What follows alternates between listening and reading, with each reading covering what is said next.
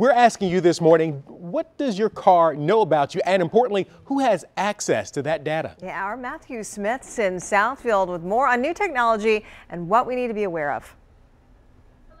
Oh, it's pretty easy to see that cars are getting more and more high-tech. A case in point, the rear view backup camera on so many of our newer vehicles. In fact, many of the new cars have even more cameras.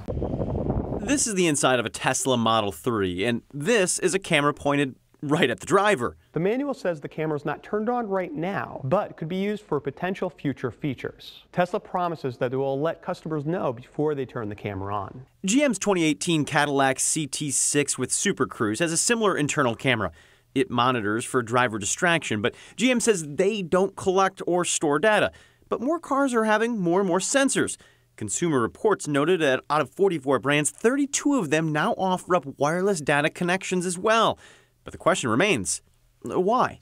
A lot of data is being collected to help automakers prepare for self-driving cars. It's a machine learning process. They're using your data to map the roads and better understand how vehicles and people are going to react on those roads. And the law gets murky. The 2015 law says crash data belongs to the owner, but that's a small amount, and some of us voluntarily give it up, even if we don't know it. Consumers shouldn't be put in a position where they have to search for what information is being gathered about them, how it's being gathered, and what it's being used for. So what data of yours is actually out there currently? We're taking a closer look at it. In fact, over at WXYZ.com, we're talking about Consumer Reports and their advocacy arm, Consumer Union, which is calling on people and companies to be more transparent when it comes to the information they're giving out.